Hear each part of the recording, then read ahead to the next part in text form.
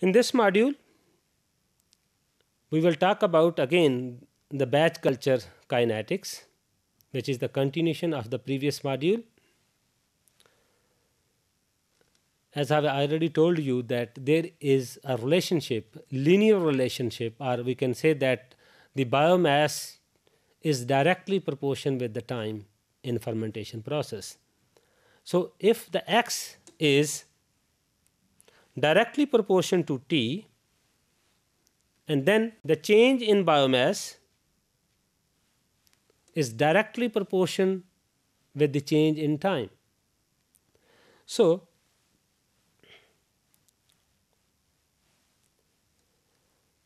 if there is a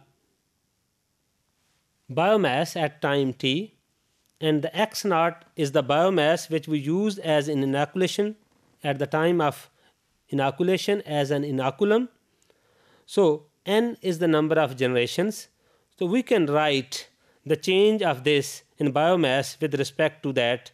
So that is the x naught is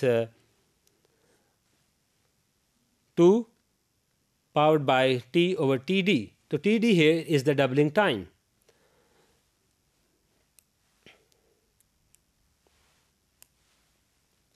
So as in the previous slide, you see that the dx change in biomass is directly related, directly proportional to the time.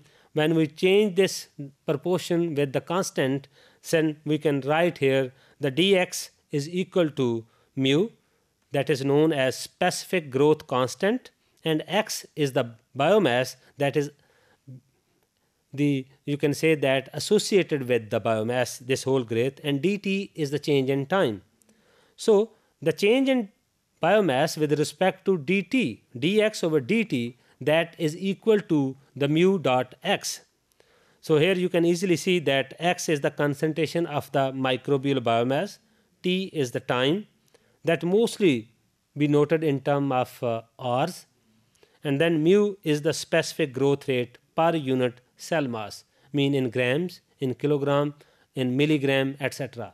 So that should be a very specific unit which we use for that. So specific growth rate, that how much cell mass produce in unit time in a unit scale.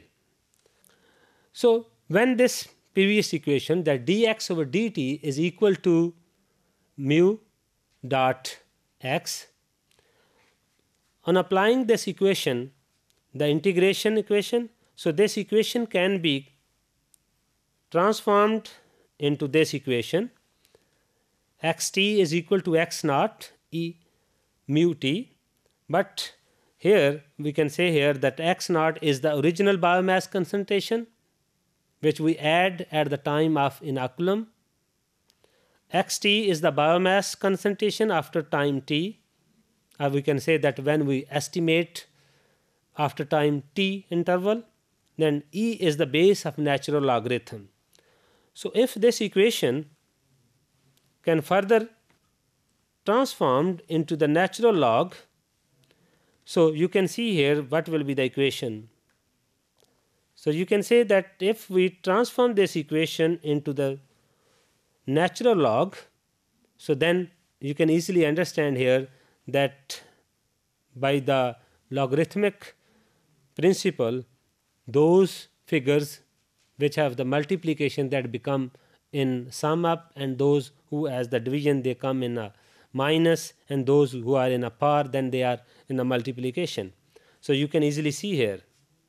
So here when there is a log of nature of e, that is automatically understand that is equal to 1. So this equation is known as ln xt, ln x naught plus mu t. So that is a very fit into the linear regression equation, very familiar equation, which linear regression equation, y is equal to a plus bx, where the y is the vertical axis. Mostly we have a dependent variable on y, and then is x, that is known as horizontal axis. Mostly we plot independent variable on that. A is the intercept and b is the slope of the graph. So if the ln x is taken along the y-axis and t time on x-axis, then there is a plot. So in this, here you can see that if we plot between t and then ln xt, then there is a straight line. So intercept will be the a and the slope of this will be the b. So by this we can easily calculate the mu. So the mu become the b, that the slope of this line will be actually the specific growth rate constant. But in term of, as I wrote already in previous module, we talk about the doubling time. By this equation we can easily calculate the doubling time just by putting the value xt is equal to 2x naught. Simply you can see here that when we put this 2x naught, and then there is a equation of this, and we already know that ln x2 is 0.693.